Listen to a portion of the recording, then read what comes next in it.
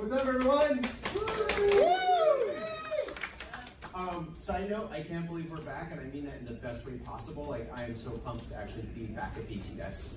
Wow. Speaking of cameras, I have some good news right up front. Oh, by the way, Stolt3D project, that's what you're here for. If you didn't come here for that, you should stay anyway, because it's going to be pretty vibey. All these things we're going to talk about today will be on the website I show you at the end. So if you're the type of person who likes to take a photo of every cool slide, I am. You don't need to worry about that this time because this is a fully open source project. So the slides will be posted around lunchtime. I'm going to eat right after this, then I'll upload them. So they'll be on the site, as well as all the talking notes. Okay, speaking of which, these are the things we're going to cover today. But there's no need for me to go over them because each team member who owns each item is going to speak for them themselves. So let's talk about what the Stolt3D project is. Before I even get into that, just show of hands so I know, I recognize like half the audience. Who's familiar with the Stolt? Who's been diving on the Stolt? Just show of hands. 2/3 of the room. Okay, great. We just saved ourselves 4 minutes on the slides, but I'll give just a brief overview. We have a historical overview coming next. But let's talk at least, the 6 key tenets of reporting, right? Like who, what, when, where, why, and how. Well, who, what, when are pretty obvious. This is an expedition on the Stolt3D, and we'll talk about those in a minute. But where, why, and how I want to elaborate on. Specifically, why, where, and how. The why is our first photogrammetric capture of the Stolt3D, the first 3D capture that's scaled. We've had previous work done of small sections in 3D. This will be the first project, an ambitious one, to try to capture the entire wreck. The where is, that's a trick question. It's everywhere. It's going to be online. It's going to be a digitally native experience. So, I mean, obviously we know where the Stolt is, but the where of this project, it's going to be a completely navigable sitemap that's going to be posted online, and it'll have VR and AR experiences. So if you have an iPhone, you get out your AR kit, you can pinch and place the Stolt3D on your dining room table, you can walk around and zoom in. If you're a dive master or dive instructor, you have an STL file that you can print, a 3D printed model on a keychain, Mike's idea to give credit, and you can do your dive briefings on the boat, or even whip it out during a dive and be like, hey, we're here, we need to go here.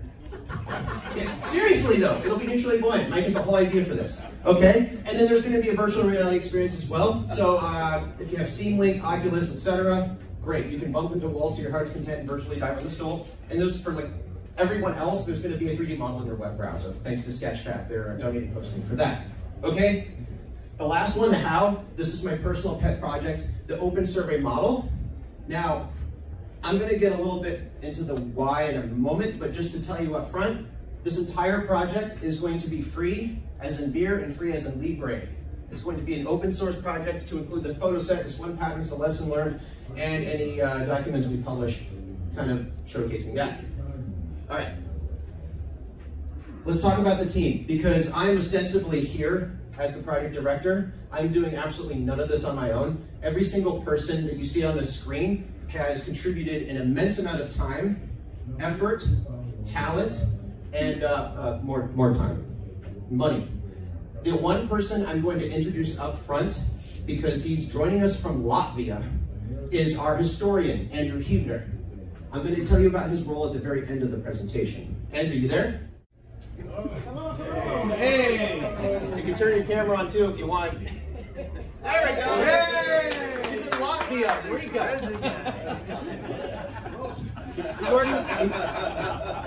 He's wrapping up a secret project, but I said, you know, you're still included, buddy, so he's zoomed in for today's call. He gets the best seat in the house. Secaucus and Riga, the best places.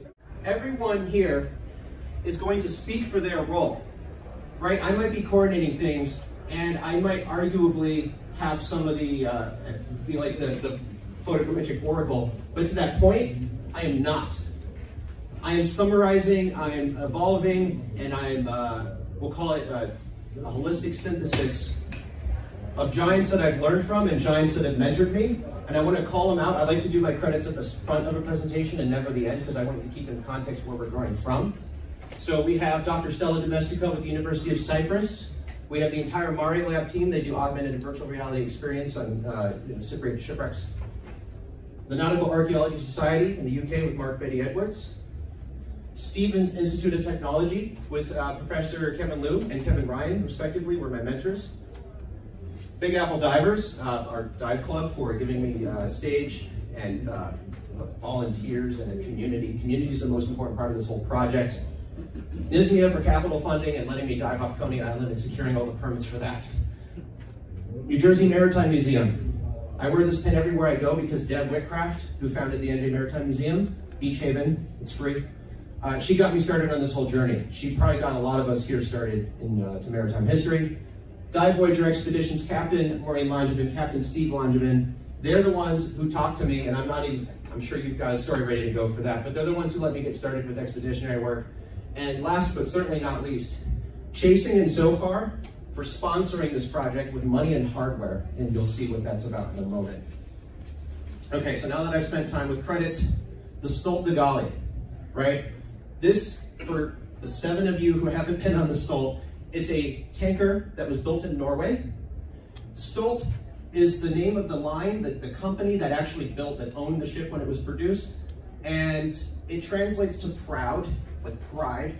And then Dgali is a mountain, a valley between mountains in Norway. So translated literally, it means the pride of this Norwegian valley called Dgali, right?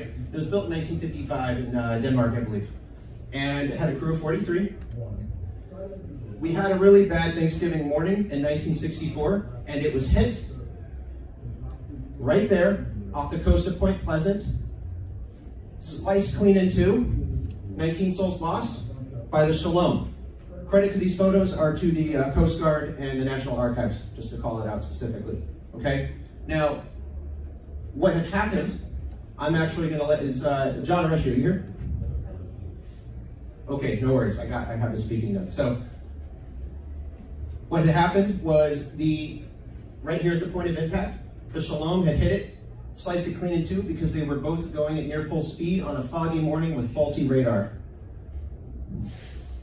And the watchman was on coffee break. He took a 5-minute break and he was returning from break when the impact occurred. It was 3 things that combined with the most unfortunate timing that caused the Stolt to be sliced in two and all those casualties.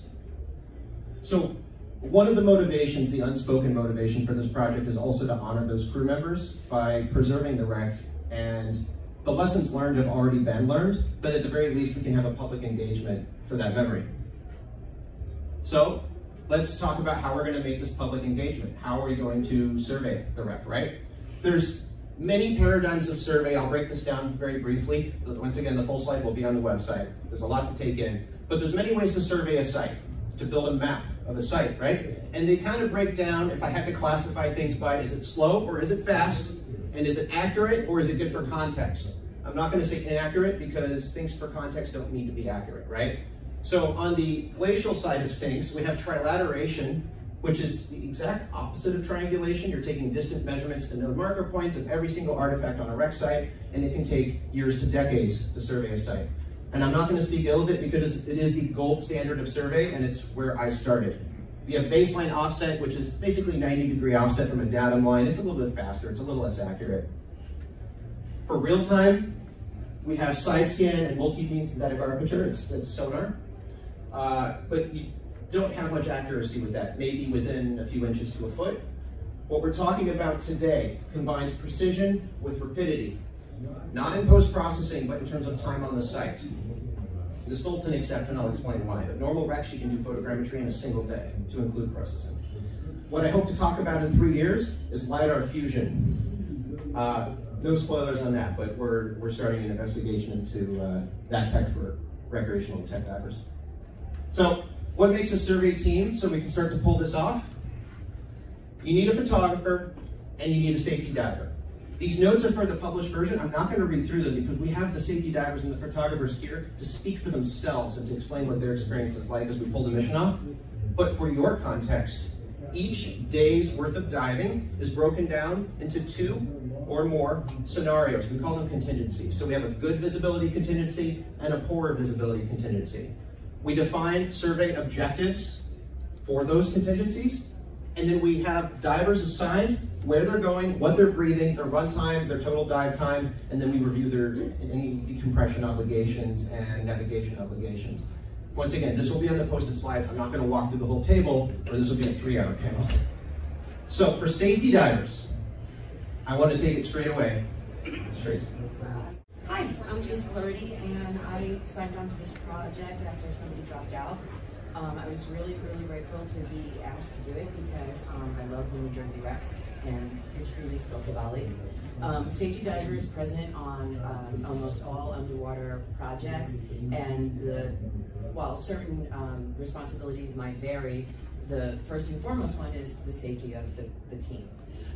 In this case, as Chris has so neatly outlined, the first thing would be the dive profile. Once the photographer is in the water or the videographer is in the water, they have to be focused on just taking their photos.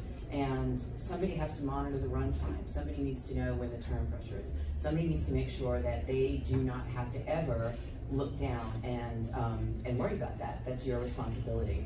It's also your responsibility to navigate. In one of the dives that we were doing, they were doing something called orbitals, and they were just going back around the surface of the area that we were shooting that day, and they didn't really have a fixed reference point. So you had to be their fixed reference point. You had to be the one that was monitoring their depth, and you had to be the one that was making sure that they weren't straying anywhere. And there was no line, we weren't running a line, so you had to be the one that was in contact with the wreck to make sure that they did not lose it. The other thing that a safety diver does is make sure that there's no conflicts with any other divers that might be on the wreck. For the first time that I was on, it was just our team, so it wasn't really a problem. The only problem actually was me, because my light went on accidentally, my backup light, and one of the other teams, it impeded their session. So, but on another one, we were actually on a commercial trip, and there were other divers, and we had to be careful that they were not in our shots, that their lights were not impacting our shots, and that's also the role of the safety diver. And then, of course, it's to make sure that the deco obligations are met, and that we exit the water safely. And then there's some other stuff, reference markers, but John hopefully will be here. He's going to talk about that, and I think I'm just trying to. Thank you. Speaking of reference markers, I think John had some other obligations that came up, so we're going to talk about it. And Josh is going to grab a couple, and he's going to walk around and show you. Show him the big one if you want. Cool. And he's going to walk around and hand it to you. It's kind of heavy. It's also extremely magnetic, so keep it away from your pockets if you have your wallet. The reference markers, there's two types. We have scale bars and we have targets. Why do we need these? Well, the scale bars are used to take a physical, a real-world absolute scale and assign it to a completely arbitrary 3D point cloud, right? So they actually have a measurement stamped on them. The markers, the target markers, those are just there to act as locking points to kind of help the model start aligning quicker. The photos themselves in post-processing, which we'll talk about in a moment, are aligned based off of contrast, point pairs, and then they do some trigonometry with parallax, and you can build a depth projection. That's a 6-day class, so we're just going to kind of abstract that away for now. But the target markers will help kickstart the process with predefined locking points. These are specially encoded so that the computer during post-processing can get the code from the marker without you punching it in every time to save time. This next photo here kind of shows how the computer can immediately identify them. And I want to point out we have an x-axis scale, a y-axis scale, and a z-axis scale. They do not need to be perfectly perpendicular, normal to each other, especially the z. As long as there's some displacement at least 45 degrees out, we can do trigonometry and witchcraft and extrapolate a proper scale from there. The point being, in terms of the safety divers who are placing these, we trained extensively on the arrangement. We trained extensively on how to keep the current from making them flutter off into the far distance, which is why they're weighted and magnetic. And then we trained on recovery. I'll show you the bag at the very end that we designed from a tripod bag to carry them. But long story short, he'll lift it up to demonstrate. It clips to the D-ring here. It clips to the D-ring here. Or if you're staged, you can go on the other side.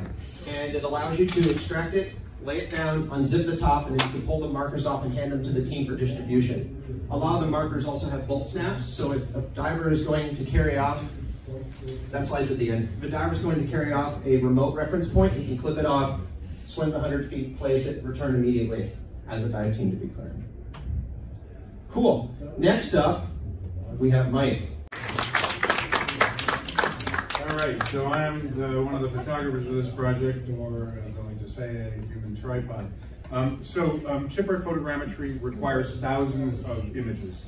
They have to be well aligned, they have to be overlapping adequately. You really have to precisely control your image path, your swim path, and that means the depth, so you're level on the wreck, and you're doing that with your safety divers helping you straight from that. And your swim speed has to be locked in so you get a reasonable image stream to let Chris do his magic. So you really have to have good control of the camera during these long swims, and you have to watch the distance to the wreck, because that changes not only the images but also the illumination. And there is some play in that can be adapted in post-production, but it's really helpful to get the images as good as possible. Yeah, of course, as I said in the video for my last talk, you have to be completely comfortable in the required dive conditions of the dive gear. You have to make on-the-fly adjustments. We come up with exposure settings ahead of time to get accurate images that are usable by the computer, but a lot of times has to change, so you have to know what the acceptable range of ISO and shutter speed and aperture is to produce acceptable images. You have to change that. That's one of the problems with the Stolt, deeper, darker portions. And of course, you have to know these contingency dive lines that Chris was talking about. You have to also decide when you're going to alter your dive plan based on conditions, and most importantly, when to abort the dive. I have some pictures from training. Shall we show this? This is when we started out. The first thing we did is we made a shipwreck. So my daughter putting together the shipwreck made from 2 garbage cans, which we sank in a pool, and we used that to learn how to take the pictures, and we also learned how to interact with the ROV. There's Chris and Larry, and then we continued our training at Dutch Springs. And then we also spent some time learning how to interact with the ROV, which Chris is going to talk about how they do, but it's very important that divers know what to do, how not to damage the tether, what the signals, because just like divers have hand signals to communicate, the ROV has signals that it uses to communicate with divers. And here it is at Dutch Springs. There's Chris at Dutch Springs. We had to do all this stuff before we actually got in the water. I think they call it leak hydra now. No, I can't. Sorry, get that out of here. And then, of course, planning. And there's a lot of talking on the boat and going over exactly what we need to do ahead of time, because we have to give Chris the best image possible. And John Orecchio is not here. He's one of the Gypsy Boat crew members with special interest in the Stolt3D and knows that a lot, and he's been valuable in sort of giving us a lot of the background, both of the wreck site itself and the historical background. And then, do I get time to? Yeah. Okay. 58 seconds. So 58 seconds. So, judgment. So remember, this is a scientific, technical dive. It's not a military dive, but it is a working dive. It doesn't matter. The most important thing, diver safety, and you have to know what to do. This was doing one of these surveys. I don't know how many of you were agreed that divers don't have time to go into all the details, but just let it be known that we got to a portion of the wreck where there was a strong localized current, and I was having a hard time holding position. Because unlike a recreational diver, you just say, well, this is a current here, I'll go somewhere else. You have to get that portion of the wreck. And I tried for a while, and I couldn't hold position well and get the images, so I took a break and swam off to the side. And as I was recovering from that, I was feeling better. I got a strong headache, and over the course of the dive, culminating with the ride home, the rest of the day, I had a severe headache that lasted about 24 hours. And my assumption is, well, you can get a CO2 hit from a scrubber that's not packed correctly, or you've been using it too long, or there's a failure of your mushroom valves, or gas density in deeper dives. Most likely this was overbreathing the scrubber caused by me telling, I got to get this right for Chris, I got to get these images. But the most important thing is realizing that that doesn't matter. The most important thing is the mission, the safety comes before the mission. All right. I'll be back in a minute. Guys, I'm Larry Cohen and Olga Torrey here, and we want to talk a little bit about the training and the way we were setting up for the photography. Because, as you could see, there's no strobes on the camera. When we were doing this, Chris was concerned about shadows crossing and changing as we went different images. So unlike our normal photography, where we're always shooting with strobes and lighting's the most important thing, here we had to shoot without strobes. The other thing is that Chris wanted us in a good visibility day to be 5 feet away from the subject as we shoot. On a bad visibility day, 3 feet. Actually, Olga and I are doing a talk on Malaysia in this room afterwards, and you'll see we use wide-angle lenses, and typically we want to be 1 foot or closer to the subject. So this, I think, was very hard for us to get used to on that. The other issue was not hard in the pool, was focus on the camera. And I'll let Olga talk a little bit about that. Hi everybody. So my issue was I got a conflict when I was doing this project because I had an old camera which was 9 years old. So, and if it's not enough ambient light, my camera could not focus on spots that was not enough light. So I could go maybe like 30, 40 feet from the top down, but following the below 40 feet, my camera could not focus. Again, my camera was very old. So in this case, usually when I do underwater photography, I use my focus light, right? So I went up and I focus on the subject and take a photo. So in this case, we could not use the lights or strobes because it was put the shadow and messed up the whole project. But now I have a new camera, so I can do it. So I'm going to pass the microphone, and the main thing I want to say is this is just a very different kind of photography. As Mike said, the other thing is getting the images to overlap correctly. So Chris was able to do his work in post. So the safety divers were very important to keep us on track and keep us, going. Of course, with the heads up or whatever, for those of us on rebreathers, we still had to watch our PPO too and stay safe. Hi everyone, Maureen. Steve is back there. He's making me talk because he's got to run out of here early. So, and I really like this picture. This is right after we had the Voyager printed on the back of the stern.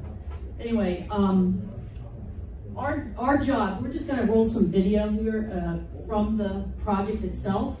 And I'm just going to talk about what our job was for this project. Our job was to document the project, do, quote unquote, a documentary of the whole project. And to do that, there's a lot of planning that goes into it. I mean, a lot of the folks that have already spoken about the dive planning that goes into place, and that also goes into place for shooting a documentary. And also, safety, safety, safety, always. That's always top of mind. From a videography perspective for documenting this project, we had to come up with a script outline. Now, sometimes the script outline isn't always written down, it's in your head. This time it was in our head. We had an idea of what we wanted to do, right? And it's sort of, at some point you gotta do some storyboarding, to just kind of like write down what's in your head. And from that, writing down that outline, you come up with a shot list, right? And you want to have close-ups, medium shots, and far away shots. You want to have point of view shots. So you come up with a whole shot list of what it is that you want to shoot for this documentary. And that's the actual shooting of the video is the fun part, right?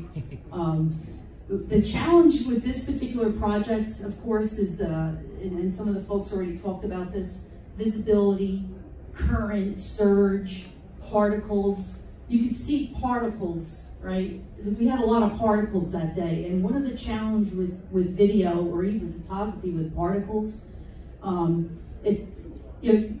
we're diving in the Northeast. We got all kinds of gear on, we got heavy mitts on and everything. To try to shoot in manual video is challenging. So sometimes we'll put things on autofocus. The problem with that is sometimes the autofocus focuses on a particle. So what happens is you're going in and out of focus if you're in autofocus. So you have to actually shoot in manual focus, figure out where your subject is or what shot you're shooting, and then, and then focus in on that, okay? So that's a big challenge there. The other challenge is, as Larry and Olga were saying, they're not using flash. Well, we're using video lights, and we can't get in their way because the whole job that they're doing is to photograph the wreck without the light, with consistent lighting, basically. So we have to be careful that we're not shining our lights on them, and we're trying to get, in front of them to shoot them, You know, because, you know, looking at people diving away from you is not fun. You want to see what they're doing, their faces, and whatnot. So that was another challenge we had. And of course, the visibility, the light, the color. We did this in black and white because typically what you get in New Jersey is a lot of green water, right? And also, you can work with the green water in post-production and make it, you can actually make this look really good with color, but it takes a lot of time. So, you know, our job is to document the wreck. The fun part is shooting it. We also would, one of the things you do with documentaries, you incorporate interviews, you know, whether the interviews are on the fly on the boat or post-production, post-video shooting. You know, that's something else you want to do. And what else? Oh, I just wanted to mention, I don't know if everyone realizes it, but like 1 minute of video in a documentary can take from 2 hours to several days to many days, right? Because you're incorporating multiple shots. You know, if you watch a documentary on TV, the shot. You're color correcting all those shots. You're looking at the audio for all those shots. You're putting music on all those shots. You're putting sound effects. It's a huge amount of work to do 1 minute video. So this is the fun part. And now you're sitting behind a desk working with your video editing software for days on end, you know, and, you know, Chris can attest to that because he's worked with us several times before. I think that's it. I'm not sure how much longer this is running, but. Steve, you got anything? You want to add, Steve? We're good. You can add too, Chris, if you want. I have 3 plugs to add while we play out. The first, speaking of editing, there was a, 22-minute documentary on the Stolt3D, the 50th anniversary and diving the ROV on the Stolt3D. Contact Steve or Maureen to get a copy. That 20-minute documentary took us, what, a year and a half? Oh, by the time we were actually mastered in prod. Yeah, it's editing videos fun, especially adding graphics. The second call out I have is regarding lighting. So there is a third option for lighting besides diffused remote and besides ambient, which is what we tried during training, and that is static lighting. So for those of you aware or not aware, if you want to take notes, it'll also be in the video recording and post. The Thistleborn project, as well as several of the GOE survey projects on Sketchfab. GOE also has a photogrammetry team. They do a class as well. They have been able to implement static lighting on some of theirs, and it's literally what it sounds like. It is a tripod underwater with a big lantern or a floodlight times many. And if you statically light a site that's deep and dark, you can do it that way. Still working on the capital to sink a few megawatts worth of lighting at the bottom of the Stolt3D, but if we get to that point, I will certainly let all of you know. Right. ROV dynamics. What do I mean by that? Well, if it wasn't implied by all the video footage and the M2 sitting at the front of the room, we're using an ROV on this project. There are some benefits and there are some considerations. So the benefits, Josh is going to walk around and show everyone. So the benefits, why are we adding an ROV to an already hilariously complicated project / expedition? There's 3 immediate ones that I can think of and a few implied ones, right? So the first is a rapid pre-dive conditions check. This one's probably the most immediate and the most obvious one. When the team is gearing up on the back of the boat and the tie-in diver is still tying in, we are trying to review the dive plan and choose which contingency. Sometimes there's 3 or 4 contingency plans. And more importantly, people want to know what to expect, okay? The ROV can motor down to the Stolt in what, like a minute and a half, maybe 2 minutes, circle around, we get live video that we can show everyone, hey, wow, the thermocline cuts off at 70 and it's gin clear below, but it is really dark. Or it's pea soup today, we're gonna move to the close-up contingency, we're gonna do details of the kitchen glass house, or we're gonna do details of the Ford cut upper. Or, which has only happened 3 times in my life, where it's just 70-foot viz all the way to the top, usually in summer, and it's amazing. It also allows us to do rapid team safety checks. What do I mean by that? Well, I mean, everyone here who tech dives, and those who don't probably know of this, You plan your dive, you plan your contingencies, you dive your plan, and you execute contingencies according to that plan, right? Whether it's +5 RT, +5 depth, or whether it's losing a bottle. If something like that arises, usually a team's running late on their plan. And you may see bubbles on the hang line, or you may not see bubbles on closed circuit, but you do know that the team's running late, or you may see an SMB, or you may see a lift bag, but the lift bag's not where you would expect it to be. The point is we can send the ROV down, and in 30 seconds we can have video to the whole topside crew, including the safety diver who's gearing up to carry bottles down, what's going on. This thing has a 4K camera, and we have a lighting communications code as well, so they will see me approach, they will see me ask, are you okay? This in no way replaces previous training, it only augments. They're still executing the plan as it would be, but now I have immediate answers to topside. No, he's flashing okay. He's giving me okay. He's showing me his SPG. He's fine. He's holding a really large gauge. I guess they found something in the engine room. Okay, all right, they'll be here. Or they flash their stage,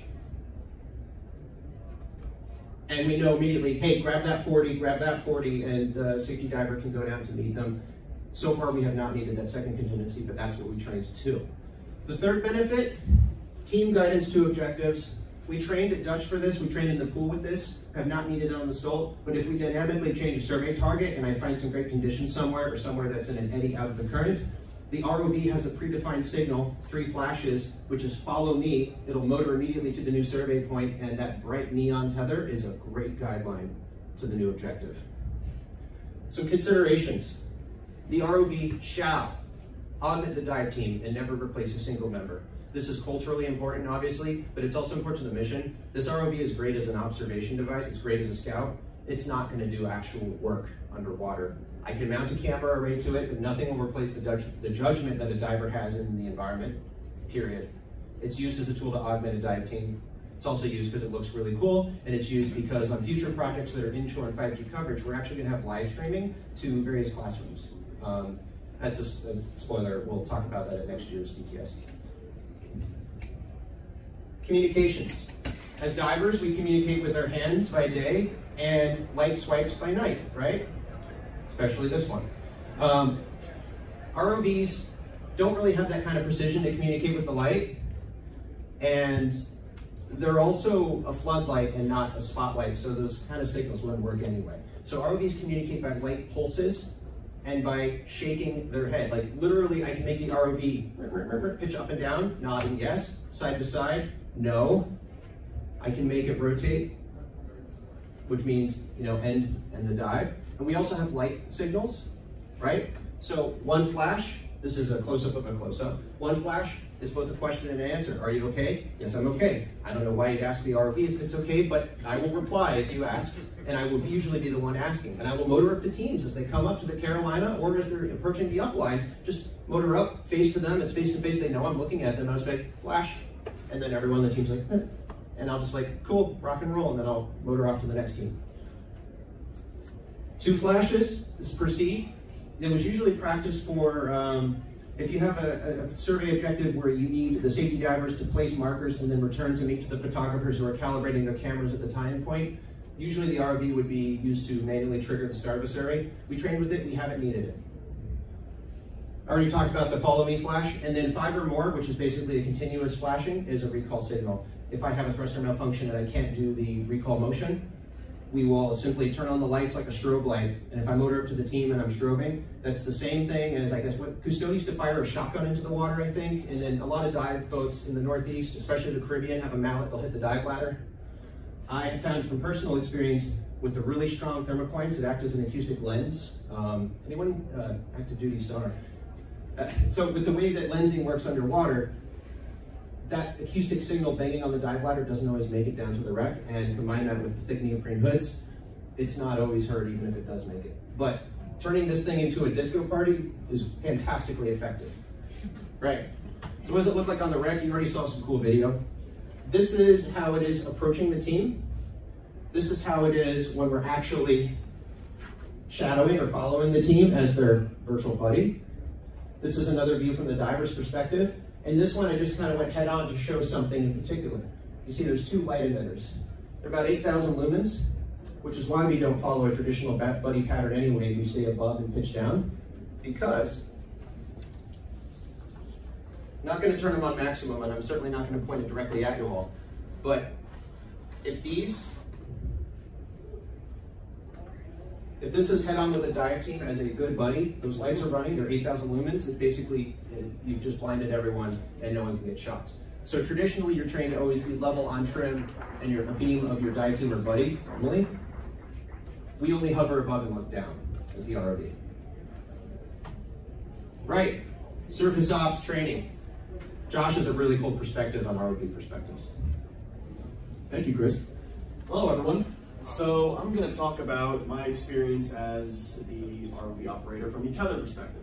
When we started this project, we had the Open ROV project Trident with us.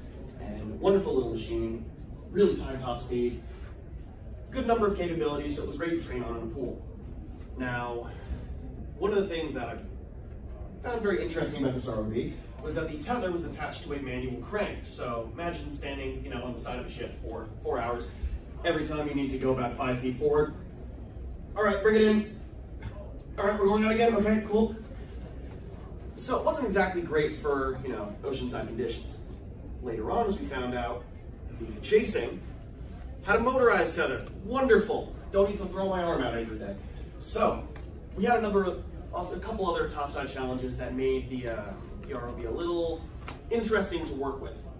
Namely, boats rocking around a bunch, the glares obscuring the controller, the conditions themselves made the tether scope a whole lot, so you're not really sure if your tether's going off too far or if it's too close, and sometimes even tangles.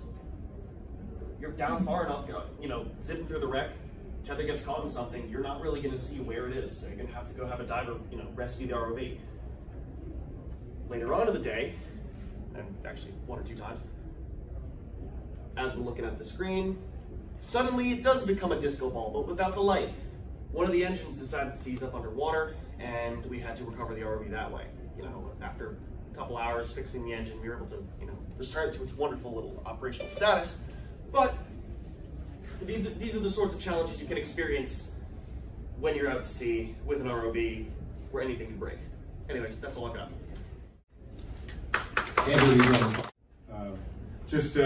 As I said, the photographer and the safety diver work very closely together. You have to stay in close proximity and issues of low visibility. So ideally, you'd be in the same gear. You can match your dive profiles with deco requirements.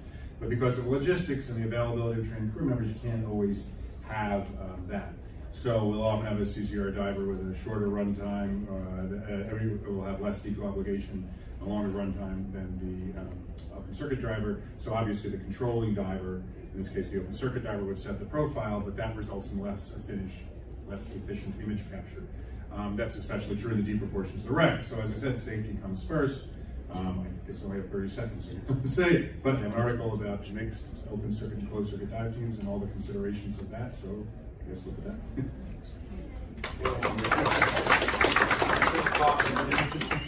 All these slides will be on the site as well. There's the article, issue 105, June 2021. Right, so the survey process itself. This is vastly abridged because it's a 3-hour intro class, a 6-day intermediate applied class, and it takes about a year to get it. But long story short, we have to gather those photos in the exact order with those bullet points as you see and mask properly. And then we have to do a fair amount of mathematics and masking. We have to block our scaling, we have to mask out the bioclutter, do an alignment, and then we have to generate point clouds, mesh, texture map, baking the texture map, processing, post, decimation, and publishing. Just casually whisking away in about a year and a half of work. Right, the workhorse. If anyone's curious to build a chassis that can do that, you're looking at, long story short, you're gonna need dual Xeons to do something at this scale. You're gonna need 2 or 3 GPUs. You want about 24 gigs of video RAM. And you're gonna need anywhere from 1 to 8 terabytes of block storage per project. Right, take it away, Josh. Hi, so I'm gonna talk about things that are really not important, but also really important. Temporal anomalies. What are those?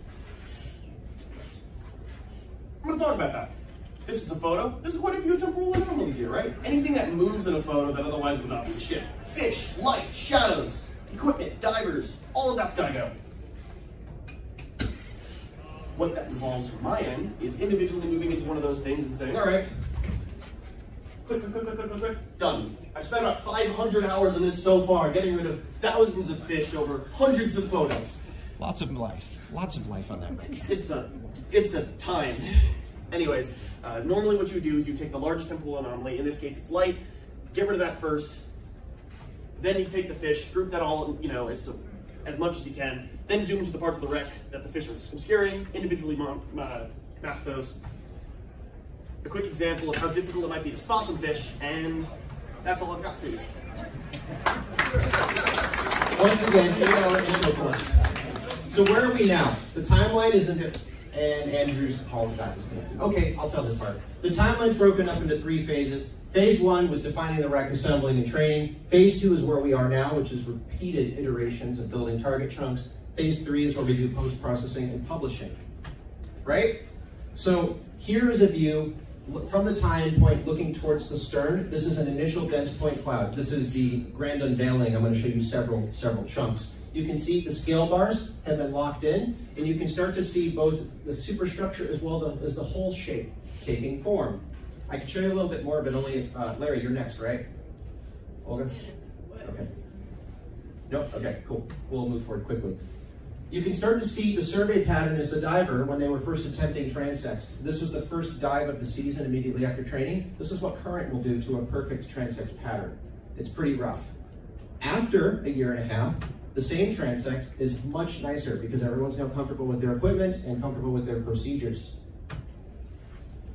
Notice the model is so much cleaner when the transect is cleaner.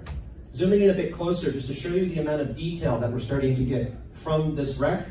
You can see the scale bars are locked in now. You can see that the surface is defined. And if I zoom in a bit more on the first porthole, you can even see the bumps of the anemones. You can see the marine growth. You can see the entire contour as the steel plating starts to warp. Now I want to call out specifically a pattern that Joe St. Amand did. This is the forward cut that we're rendering in right now. The chunk will be aligned with that top shell. We take these pieces like Lego components and we align them together because you have to survey chunks of the wreck. Notice how it appears well lit. He experimented with off-center lighting. We had to do a lot of masking for shadows and fish.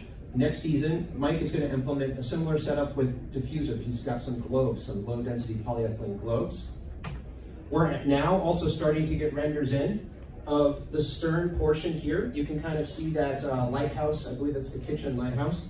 And you can see where the deck railing starts to go, and the crane is going to be down here, the davit. And with that, with 8 seconds to spare, I say thank you very much for your time. I suppose I'll do Q&A outside.